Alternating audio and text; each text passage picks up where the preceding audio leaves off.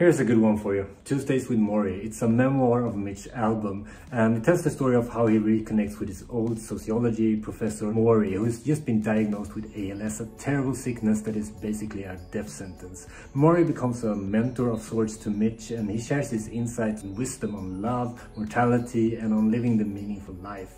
Mitch's meetings with Morrie forces him to also face his own issues and his own demons. Morrie's philosophy revolves a lot around finding meaning and by loving others and contributing to the community. That's how you live a meaningful life. Even though this book is 25 plus years old, Tuesdays with Morrie prompts reflections on life and your priorities. Morrie's message about relationships and community remains timeless. It's a short and sweet read for anyone looking for perspective on life and the choices that we make.